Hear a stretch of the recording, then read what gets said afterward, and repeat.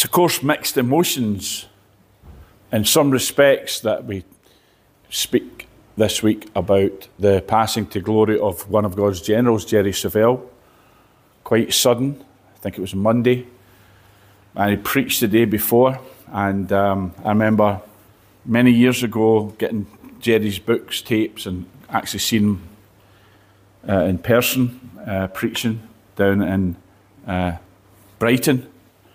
And so quite a sad occasion for us, but a glorious homecoming for him. And so we honour God's servant, God's man of God, the man of God, Brother Jerry. And anyway, we press on. And you know, when some general dies or some man or woman of God goes to glory, they hand the baton over. Amen. So it's on us now when people pass on to be with the Lord. And many have. And in recent times we've seen generals. In fact, since the beginning of the century, many generals have gone to glory. Brother Hagan, Oral Roberts, Billy Graham. But you know, that ought to be an encouragement in a sense to us, because what it means is God is entrusting us with the message, with the gospel, and with kingdom priorities, okay? And that's why we meet on a Saturday morning, to be about the business of his kingdom, to be about our Father's business. And so we're going to continue this morning looking at what we looked at last week, which was the ELIAKIM mandate. The ELIAKIM mandate. ELIAKIM, of course, means God rises, or even God raises. And it reminds us of Isaiah chapter 60. Arise, shine, your lights come. And that's really what the ELIAKIM mandate is all about for us, to arise in the earth. Welcome to Liga. By the way, Liga, you like my hardcore whiteboard? That's better than the college one, isn't it? So anyway, praise the Lord. So, Isaiah chapter 22, let's just refresh ourselves, our understanding or our memory with these verses. This is a very important scripture. There are two places in the Word of God that the key of David is mentioned explicitly. You can find it in other places, sometimes in coded form, but explicitly mentioned as the key of David or the key of the house of David. This is one of them, and the other is in Revelation chapter 3. So let's look at this one here, and I'm going to read it from the Amplified version. A wonderful present of the Amplified Classic Edition, published by Kenneth Copeland Ministries. And I really love this Bible. Thank you, dear one, for that. Isaiah chapter 22, verse 15. Come, go to this contemptible, it says here in the Amplified, because that's what it means, steward and treasurer. This is a prophecy through the prophet Isaiah to the man who was the chamberlain or right-hand man of the king of Judah, the house of David, the throne of David at this time. To Shebna. And you notice here God calls him a treasurer. And what that means is that this man Shebna, his heart is intent on financial gain. Okay? He was over the financial dealings of the palace. But you know, you can be over the financial dealings without being a Judas or without being someone who covets money. But this man was clearly someone who coveted prestige and position and finances. It says, come, go to this contemptible steward and treasure, to Shebna, who is over the house, but who is presumptuous enough to be building himself a tomb among those of the mighty, a tomb worthy of a king, and say to him. Shebna had used a lot of money to buy a tomb among the nobles of the city or the nobles of the nation, and to show he was an important man. And I think the implication here, it's not saying it explicitly, but I think the implication is he may have used public money to buy it. Amen? But it says, this is what to say to him. What business have you here, and whom have you entombed here, that you have the right to hew out for yourself a tomb here? He hews out a sepulchre for himself on the height. He carves out a dwelling for himself on the rock. Self-promoting ministry is not of God. Self-promoting leadership is never of God. If the intent of the... Now, I want to say this to you. You can be called of God to be a leader. But if your heart is one of self-promotion, then you're disqualifying yourself from an effective ministry. You're not negating your calling, but you're literally making yourself somebody who is actually opposing God, because we know that God opposes the proud, doesn't he?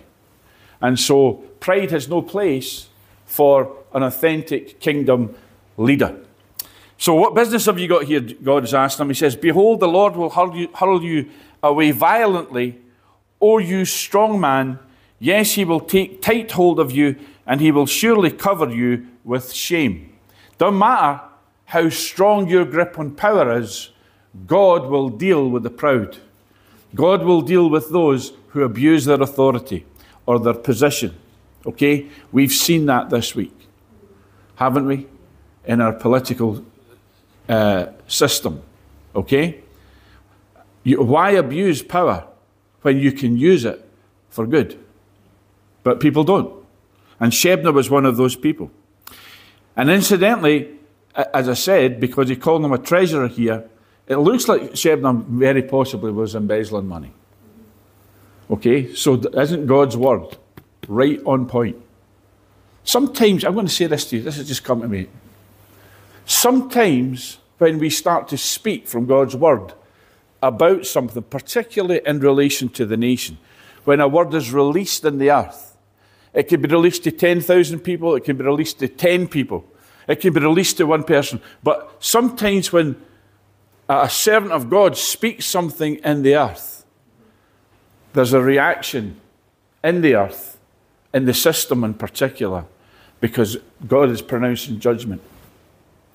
And we started speaking about this last week, about Shebna, and then just the other day we found out about the result of somebody else apparently, or allegedly, should I say, embezzling funds, abusing power. All right. He will surely roll you up in a bundle and toss you like a ball into a large country. There you will die, and there will be your splendid chariots, you disgrace to your master's house. This man disgraced his position.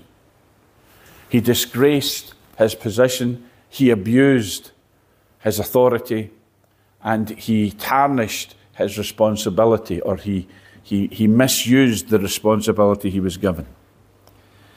Then he says, and I will thrust you from your office, and from your station will you be pulled down. And I want to say this to you.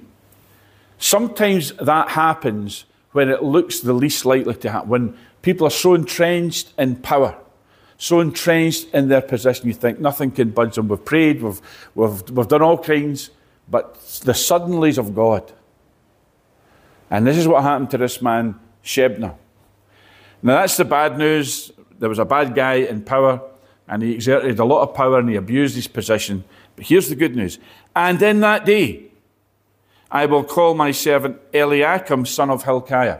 ELIAKIM, as I said, means God rises, or God raises. And it reminds us of Isaiah 60, because we have an ELIAKIM mandate, I believe, the last days generation of Christians. There's a people, there's a generation that God is raising up. Amen? He's raising up. He's ELIAKIM in us to be the ELIAKIM generation, to be the Isaiah 60 generation, to walk in Isaiah 60 paradigm, to be the people who arise, shine, and the glory of God is seen upon us, and the authority of God is invested in us. Now, every Christian has had that ability. We've seen flashes of it in church history where Christians have realized who they are. See, this is all based on identity. And as my Bible college students will know, identity is destiny. In fact, I think it's so important that we're going to put that up. Identity is destiny. Okay? And until you know who you are, just double checking it's not a permanent one. Until you know who you are, you can't really walk in your destiny. Okay? Because destiny flows where identity is known. Okay? If you don't know who you are, how can you function? Let's just say somebody found out. Anybody remember that 1980s film, King Ralph? Is it John Goodman? And he's working in America, just a kind of slobby guy. And then the King of England dies or something, or the Queen dies, whatever it was. And they discover he's the heir to the throne. Okay? And he has no knowledge, no experience, no conditioning, no training, no nothing. But they bring him over and they try to teach him the ways, the culture of being a king. Now, what I'm saying to you is this, is imagine if you found out right now that you were the heir to the throne, and they said to you, well, you need to step up, sit on the throne, rule, reign, we'll bring you the red boxes every day, whatever it is they bring them. You understand? You'd have to very quickly come up to speed on your new identity. Well, every one of us in this room has been given a new identity, an identity in Christ. And until you understand who you are, first of all, in a sense of the general identity that we share in Christ, we're new creations, new creatures, we're more than conquerors, and so on. And we know who we are in Christ. That's a general thing that each of us share. But also then discovering what's God's will for you. What has God called you to do specifically in your very short life here on earth? And when I say that, I'm not cursing you. I'm saying to you, no matter how long we live, life is but a vapor, isn't it? Okay? Even for the most long-lived of us. You can look back now and say, I do these wee mental sums all the time and say, if I went back 40 years and then went back a further 40 years, you're in the war type thing. Do you know what I mean? So the point I'm trying to say is we have a short life, relatively, even if some of us will live longer than others, maybe. What has God called you to do while you're here? And part of the gathering is discovering what God's called us to do corporately, as believers, as the body of Christ, but also to find out, in a sense, well, I know the Lord wants me to do this. Okay? And anyway, let's just read on. And that day I will call my servant ELIAKIM, son of Hilkiah, the man that God raised, in other words. And I will clothe him with your robe, and will bind your girdle on him, and will commit your authority to his hand. He shall be a father to the inhabitants of Jerusalem and to the house of Judah. Now, what I want to say to you is this, is that this man was called to replace corrupt authority, corrupt governance. Brothers and sisters, you and I are exactly the same. Now, you might never be elected as an MP or as an MSP or as First Minister or Prime Minister.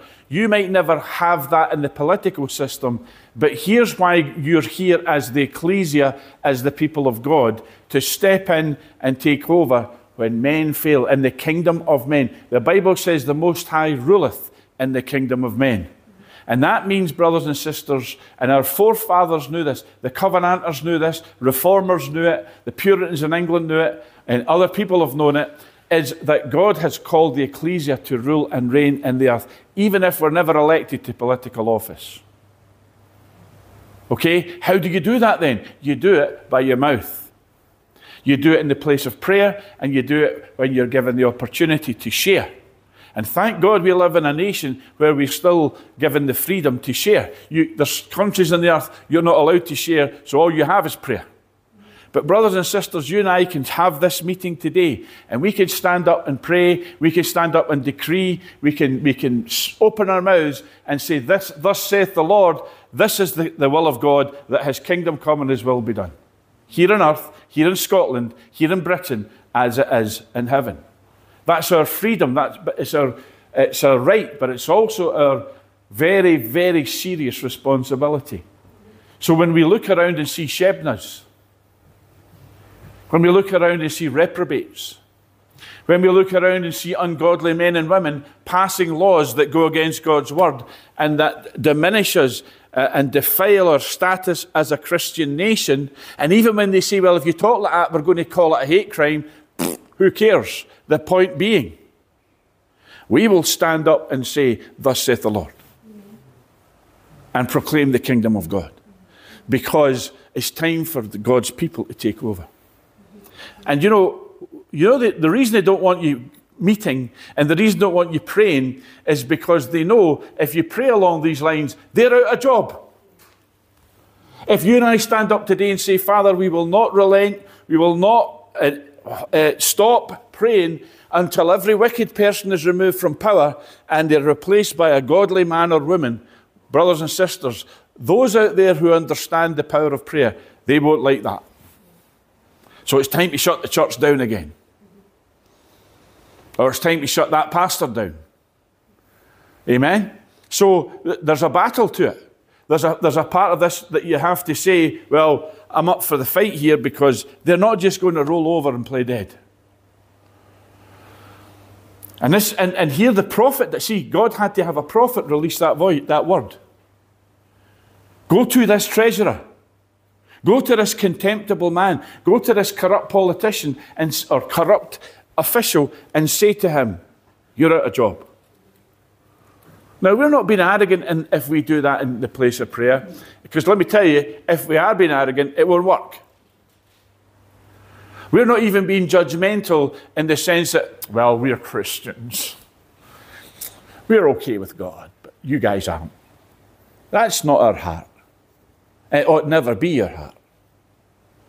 And that's why, as we talk about this, our prayers are improve or remove. We pray for someone. We pray that they'll get right with God. We pray that they'll turn to God's word. We pray that they'll turn to Christian leaders and say, please give us your wisdom. But if they'll not do that, if they'll harden their heart as Pharaoh of old, then it's time to say, the coup de grace. And I want to tell you right now that I have prayed politicians out of job. Very suddenly, very, very powerfully. Okay? And let me tell you this, I'm going to just be as blunt as I can. Sometimes when you pray that way, the person is removed not only from their office, but from the earth. We're not praying that. We're not asking for that. But you know, we don't know because sometimes, and I think of one person in particular, and then found out that he was cursing God as he died. He's prayed out of power, and he cursed God. He was given the opportunity to make his peace with God, literally, and he cursed God. That's the story I was told. Anyway, see, we're not dealing with games here. This is a serious business. Why? Souls are at stake. You know, how many people have committed suicide because the law has encouraged things and laws have been created that those people have been damaged by and ended up depressed and suicidal. You know, Rishi Sunak was talking yesterday, I don't know if you heard it, and he spoke a lot about the effect of depression on people and mental health or mental ill health, right? There's a pandemic of that in this nation, and much of it is caused by governmental nonsense and wickedness. Anyway, won't be popular with some for saying that, but thank God, he that has ears to hear. Let me get through this because I want to take this further today. I'll clothe him with your robe, and I will bind your girdle on him, will commit your authority to his hand. He shall be a father to the inhabitants of Jerusalem and to the house of Judah. What I want to speak about today, brothers and sisters, is this. One word, mindsets. Mindsets determine outcomes. Let me write that up. Mindsets determine outcomes. When I talk about mindsets, I'm not speaking just about intellectual or mental things. I'm talking about mindsets being something that, a belief system, if you like, that you have developed in yourself that determines if you have a fearful mindset, then you will be timid and you will attract the things that you don't really want. Job said, the thing that I greatly feared has come upon me. See, Job sacrificed every day for his children because he said, just in case they've cursed God, just in case they've backslidden. And he later on said, the thing that I greatly feared has come upon me. He feared that his children would depart God. What happened? His children were wiped out. You see, fear is an attractor just as faith is an attractor. The thing that you greatly believed will come upon you. The thing that you greatly feared will come upon you. Faith and fear are both attractive magnets. Faith attracts the blessing. Fear attracts the curse. Yeah? Perfect love casteth out fear. So we need fear out of our lives. We've looked at that before. But mindsets, if you have a fear-filled mindset, then that will determine an outcome that you won't want. If you have a faith mindset, then that will determine the outcome you want. Jesus said, according to your faith, be it unto you. Or he could have said this, according to the mindset of faith. If you have a mindset of faith, then the blessings that you desire are going to come to you. He says, what things have you desire? When you pray, believe that you receive them. And when you believe that you receive them, you have a faith mindset. Mindsets determine outcomes. And here's the other thing that we'll look at as we go on. Mindsets conquer nations. Mindsets conquer nations. Let me write that up on the board. If I were you, I'd write that one down. Mindsets conquer nations. Okay? Let me just give you a proof of that. Okay? A simple proof. A proof you'll all understand. Adolf Hitler. Adolf Hitler's mindset conquered Germany, Austria, or that whole region. Mindsets conquer nations. If your mindset is strong enough, it can conquer a whole nation. There's the clue. And I want to say this to you. If you look at these three words, mindsets conquer nations, because mindsets determine outcomes. Mindsets conquer nations is the very reason we have the gathering. Because we want to take Scotland for Jesus. We want to take Britain for Jesus. We want the whole of the British Isles to be engulfed with gospel glory and the fire and glory of God. That's our mindset. Now, we're developing that mindset. All of us are. We're all developing it. We're all in the stage of developing a mindset that says, what can we do, Lord, that will conquer this nation for the kingdom of God? We're not looking to hand out rifles here and stage a military coup. Now, let me tell you something right now. We've had crazies in here with ideas like that. Amen? Thinking that, oh, well, we'll just take over. Well, I wouldn't say good luck with that. That just won't work. And even if it could work, you wouldn't want that. But things aren't that bad yet. We're not at that covenanting stage yet. We're not going to start battling at Drumcloch and the Battle of Bothwell Bridge and so on. And that's perhaps the mistake the Covenanters made. They took up arms when they had the greatest weapon of all in their possession already.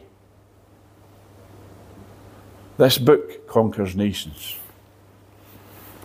But it has to be a people that have the capacity to walk in that. Jesus said, any man that puts his hand to the plough and looks back is not fit for the kingdom. You're not fit for purpose if you have an undeveloped and a feeble mindset. Well, you know, we'll go to church, but the minute it gets too hard, it gets too hot. Now, I use this guy all the time. I've used him in the gathering many times, probably did last week. James Nesbitt. The street up the top there is named after him. James Nesbitt's crime, what he was hung for as a Covenanter, was that he attended 2 or 3 meetings where he was recognised. He wasn't a leader, he wasn't a preacher, he wasn't, one of the greats, generals of the Covenanting thing. He was just an attender. And he knew that just by attending meetings, there was a possibility that he could be arrested and lose his life. And he did. He was hung just over the road there, at where the A&E is at the hospital.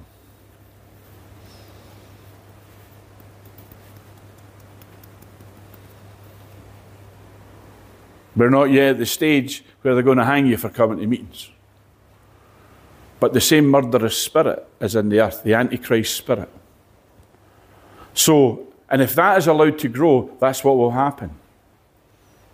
People will lose their lives for professing Christ here in Scotland. It's happened before. Thank God. But we're here, brothers and sisters, with the same principle that mindsets conquer nations. So what we're saying is, we're developing the mindset that we have to say Scotland is going to fall to King Jesus. And we're going to see the kingdom of God here in Scotland, here in the British Isles. Am I right?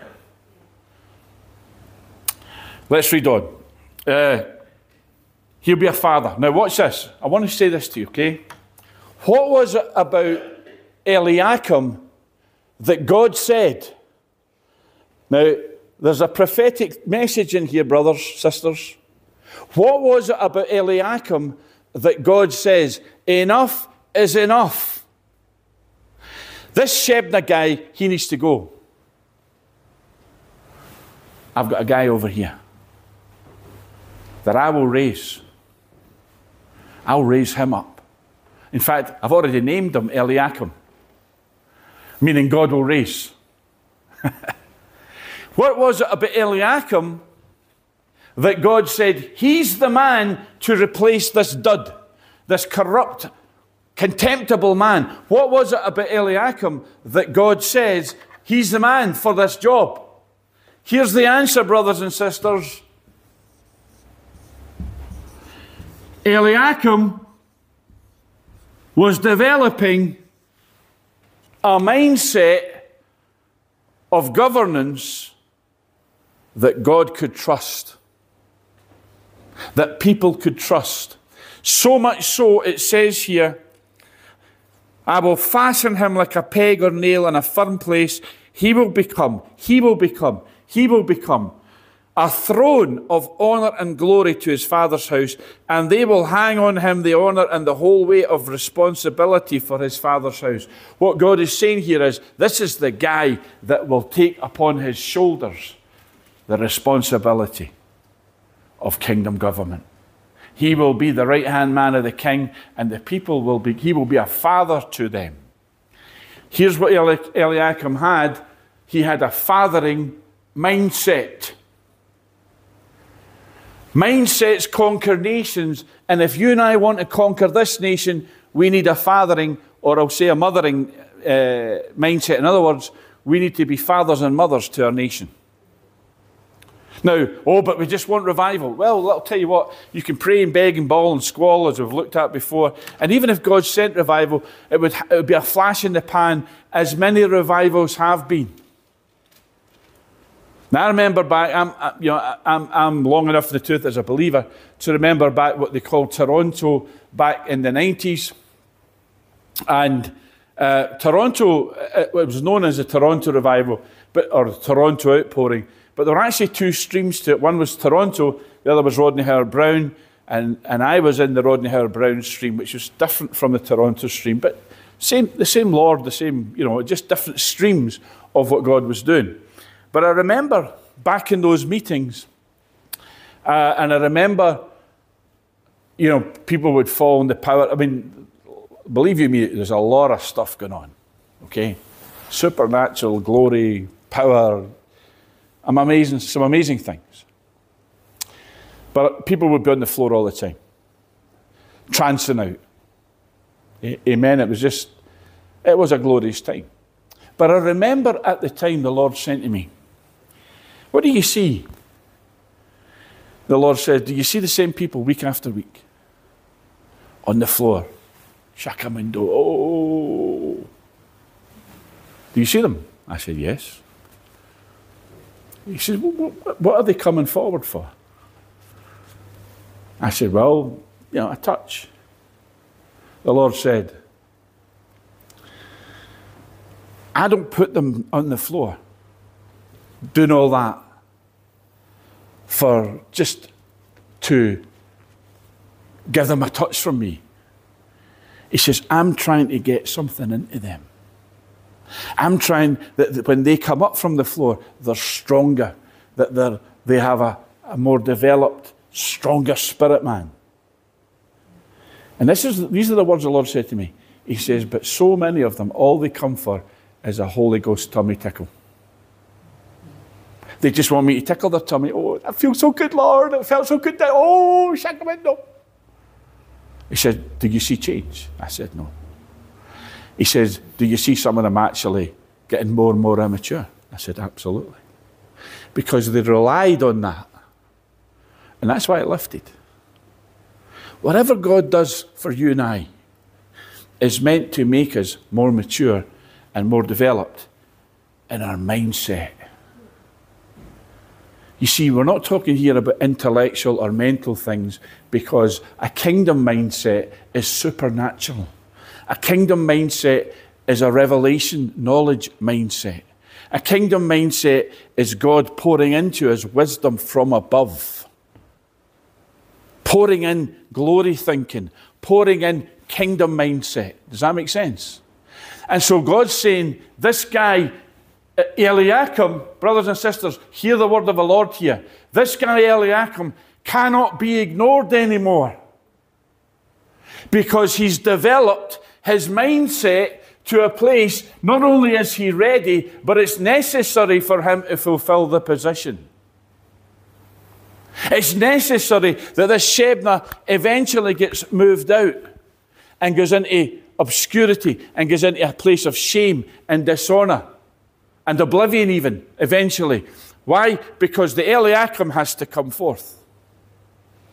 The people of God have to come forth.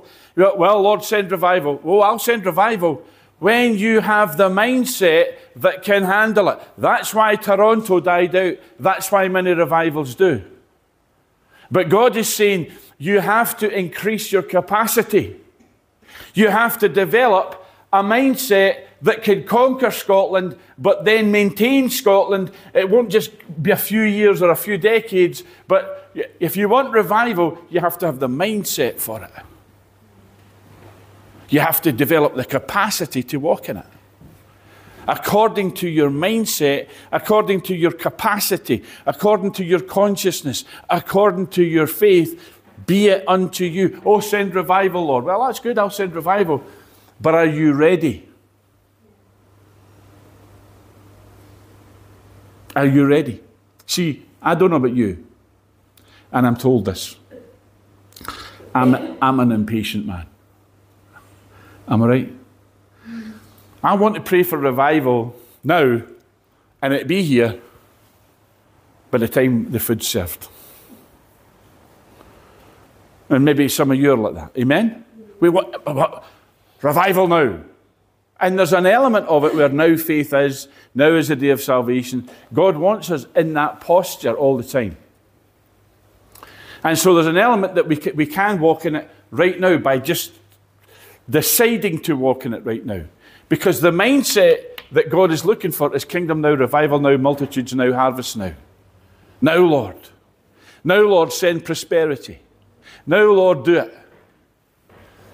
But we have to maintain that posture and develop ourselves so that we become what we've just prayed. What we've just sang. Send a revival, start the work in me. Now, Lord. I'm ready now, Lord. Send a revival.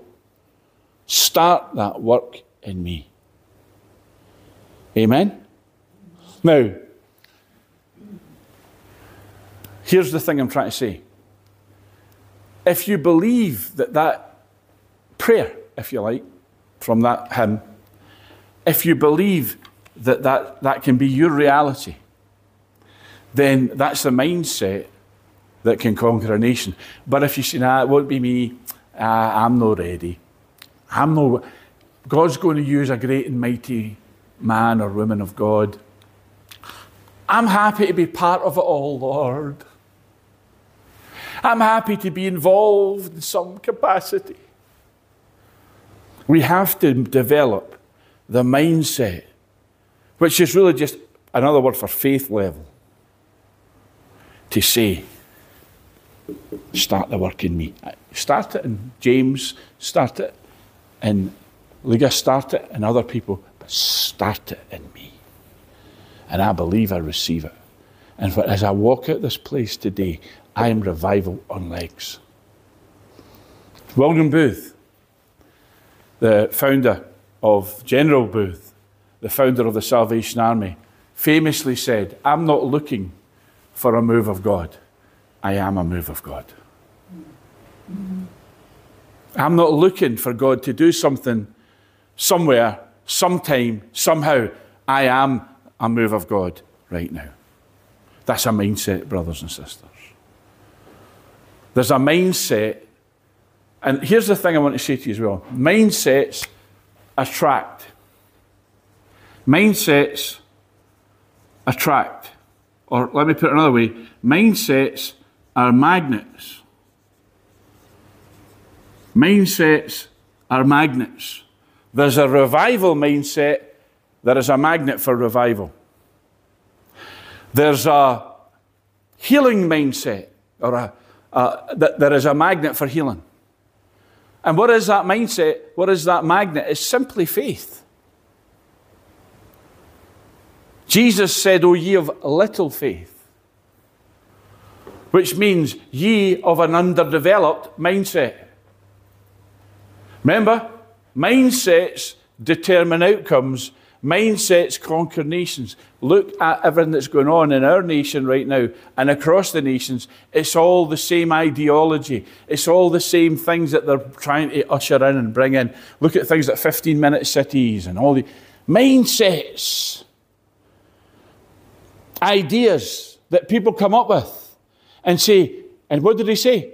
We're going to promote this till everybody follows it and believes it and accepts it and receives it. So that when they tell you that this is how gender works, this is how sexuality works, this is how that works, this is how, okay? When they tell you, what are they giving you? They're giving you a mindset. We call it woke ideology. Ideology is just another word for mindset. When you accept there are 75 genders, even if there's only 2, you've accepted a mindset. You've allowed that mindset to impose on you. And brothers and sisters, they are very vicious in imposing their mindset on you and I. It's not enough just to say, well, we'll let you believe there are 75 genders, but they have to impose that on you and I, that if we say, well, there's only 2, here we go. And do you know something? When you don't accept their mindset, they have a word for it. Hate. It's a hate crime to not accept the mindset of our Babylonian Antichrist rulers. Now, let's pass out the rifles. Someone might say, well, you know, that's not going to work. And even if it did, that's not the way. That's not what they fear. This is what they fear. Why? This book is full of mindsets. I put them all together. It's the will of God, which is unopposed in heaven. And God said, just you speak that into the earth and keep speaking it. Well, we're going to throw you in prison. We're going to take away your livelihood. We're going to do everything that we can to shut you up. Well, good luck with that. Because even in prison, and in fact, if you throw us in prison, you're giving us time to pray that we don't have right now. We're busy lives. So when we're in prison, we're going to say every day, thy kingdom come, thy will be done. Because that's our mindset. We have a kingdom mindset, and sooner or later, doesn't matter how long it takes, we are going to be victorious in the earth. And the ultimate victory, of course, is when Jesus splits the skies. But in the meantime, it's still our mindset that we will impose God's kingdom and God's will upon the nations in the place of prayer. That God will break down all opposition and that people will respond and receive Christ as Lord and Saviour. The Bible says one day everyone will have the mindset that Jesus is Lord. Because it says every knee shall bow. Oh, but all these principalities and powers and demons, we're fighting them all. Let me just show you something from God's Word. In fact, before we do that, let's just turn to Genesis chapter 45. I want to show you something here because I spoke about a fathering mindset. There's a fathering mindset, brothers and sisters, that takes nations. Now think about this man, Joseph. Joseph, and a similar thing to ELIAKIM, a little bit more severe in a sense, is that here's a man called Joseph who is given a mindset from a very early age through the dream of the coat of many colours. Joseph, everybody's going to bow down to you, including your own family. They're going to bow to you. You've got a dominion, kingdom mindset. And he told his brothers and his parents, and look what happened. They sold him into slavery. Then he goes to Potiphar's household, and God develops that mindset in him because Potiphar was a high-ranking Egyptian official, and clearly Joseph being his servant in his house, he was exposed to the ways of Egyptian government, and he probably got to know a lot of Potiphar's friends and colleagues, and he was serving Potiphar, serving them. So he got to know the ways of government and governance in that place of Egypt. And then, of course, eventually he was falsely accused, thrown into prison. But even in prison, he's got such an excellent spirit. He's got such a mindset about him that they let him run the prison. But there came a point, brothers and sisters, where his mindset, his consciousness, his level of faith and confidence and so on in his God and his vision, he never turned loose his faith. He always kept it topped up, kept it developed. There came a point where God says, enough of this man with this mindset, this fathering mindset, has to come out of this prison and take his place in the kingdom of men. How do we know that Joseph had a fathering mindset? Here it tells us, Genesis chapter 45 and verse 8. Look what it says.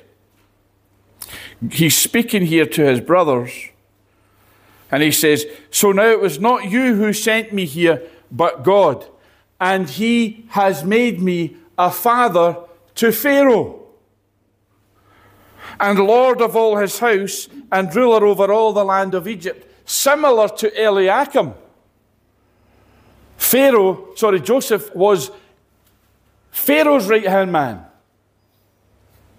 ELIAKIM was the king of Judah's right-hand man.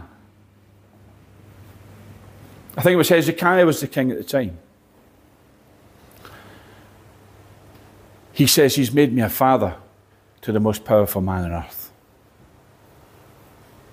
He's made me a father to Pharaoh. At that time, Egypt was the world's superpower. He's made me a father to the most powerful man on earth. He's Pharaoh, but I'm his father. I'm his spiritual father.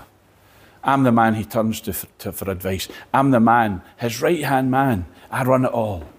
And he loves my wisdom. He loves what God is doing in my life. So much so, I'm like a father to this man. He's like a boy to me. Pharaoh might have been older than Joseph. But God had raised Joseph even above Pharaoh in the respect of having spiritual authority. You see that? The fathering mindset is part of what conquers nations. It's not just a dominion mindset to say, I'm going to be boss here, I'm going to rule things, blah, blah, blah, blah, blah. That's not the mindset. Why? Because that mindset is we don't want a mercenary mindset. We don't want an obsessed with power mindset. We want a shepherding, fathering mindset that says, I'm a servant, but I've got more wisdom than all these guys around about me. But I'm staying humble. When they start knocking your door, brothers and sisters, for the wisdom that comes out of your mouths, that's what you need to believe, because That's what happened to Joseph. They actually went to prison and took a man who was accused of a very grievous crime and was doing the punishment for that crime. And they said, take this man out of prison and not just give him a job, put him in the kitchen so that he could wash dishes. They said, make him prime minister. And Pharaoh says, here's my ring. You've got my authority. Wow. God wants to do that for every person in this room. There's a spiritual side to this, of course. We're not talking about, that we're all going to go to number 10 Downing Street. But in the spirit, God wants to give us that level of authority to say, who's going to be Pharaoh? Not some reprobate Lord, we're not having him. Stevie and I spoke about this a while back. We had a very powerful, I think he had the dream, that we the people of God determined who would be in power. The next Prime Minister. This was a while back. Who wouldn't be? And the Lord, in the dream, gave us the choice to say, can this man come back into power? And we said no, and it didn't happen. Although it was supposed to happen.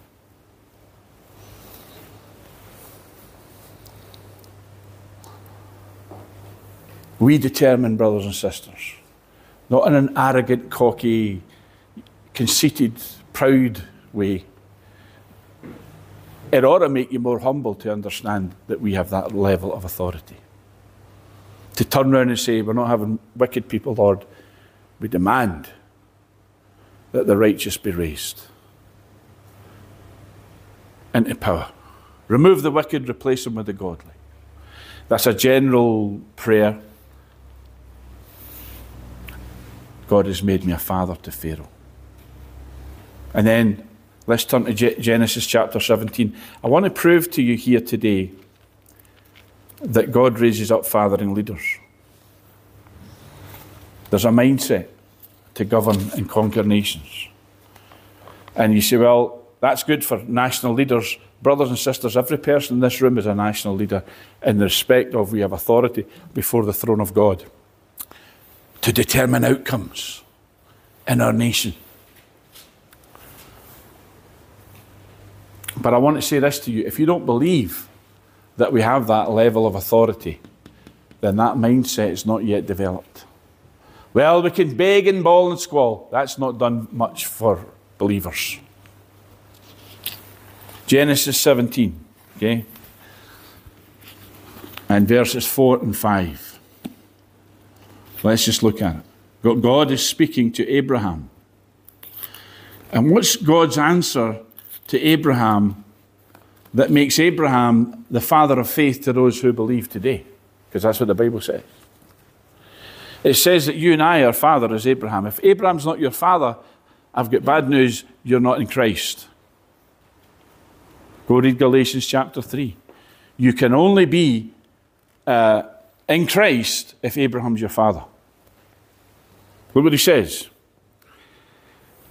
Verse 3, Abraham fell on his face. God talked with him, saying, as for me, behold, my covenant is with thee, and thou shalt be a what? A father of many nations.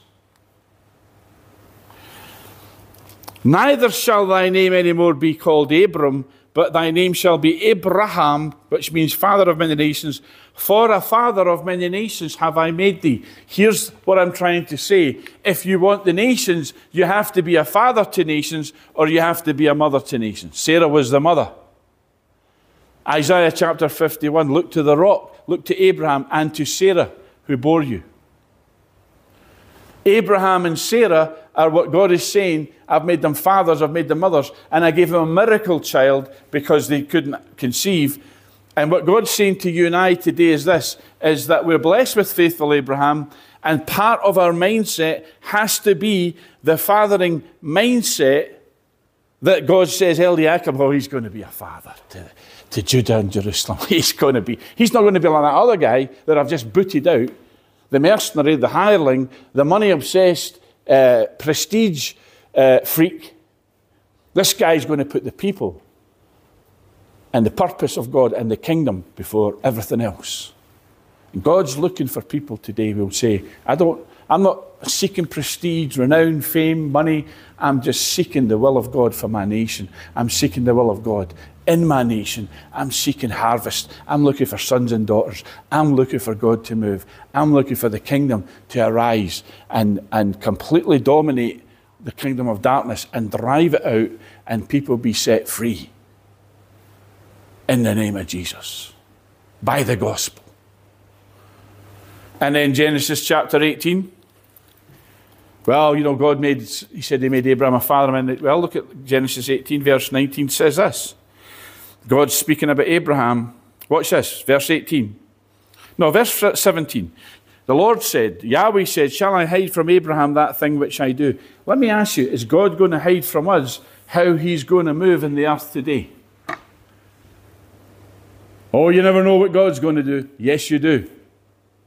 Because you read his word and you listen to his spirit. Okay? It's not a mystery in the sense of, well, you never know. Oh, yeah, you do. God says, shall I hide from Abraham what I'm about to do? And he says this, seeing that Abraham shall surely become a great and mighty nation, and all the nations of the earth shall be blessed in him. If you're blessed and faithful Abraham, then every nation on the earth is meant to be blessed in and through you. Amen? Isn't that good news? We should be running around these seats, jumping up and down, because God wants to bless the nations through you and I, because we're the children of Abraham. The blessing of Abraham is upon us. That's part of your identity. So therefore it's part of your destiny. And if you have the mindset, I'm blessed with faithful Abraham. Abraham's blessing is mine. If you have that mindset, then that mindset will conquer nations, because God said Abraham is the heir of the world. Romans chapter 4. Abraham is the heir of the world. And that means that you and I inherit the nations just like Abraham. In his seed, Jesus. And we're the seed of Abraham because we're in Christ. But look what this says here. For I know him, God says, that he will command his children and his household after him, and they will keep the way of the Lord to do justice and judgment, that the Lord may bring upon Abraham that which he hath spoken of him. God's saying, I know this guy. He has a fathering mindset. This guy will train and teach and impart to his descendants that which I've taught him. Now let me close with this today, and then that'll be our final scripture today, folks. Matthew chapter 28.